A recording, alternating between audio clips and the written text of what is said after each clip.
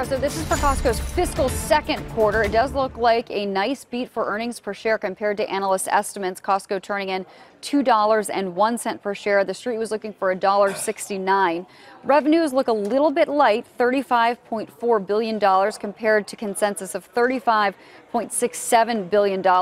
And then comparable sales for the full quarter up 5.4%. The street had been looking for up 5.6%. And remember, Costco does still report those numbers monthly, so we knew all but this final month of February for those numbers. The shares here for Costco up more than 2.5%. Sarah.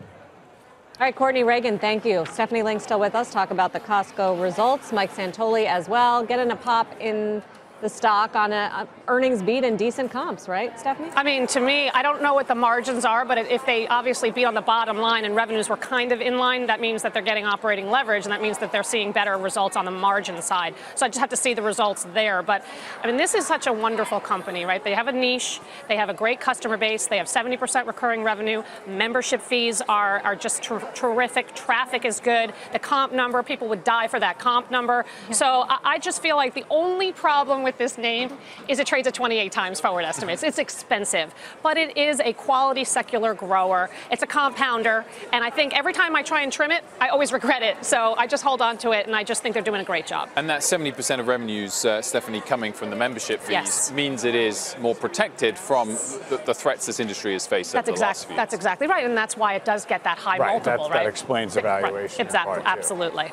And keep in mind, the company does not give earnings guidance, so yes, it's a big beat, but I don't think that people necessarily feel like the estimate is a tight number to guidance. Just going to hit e-commerce sales up 24%.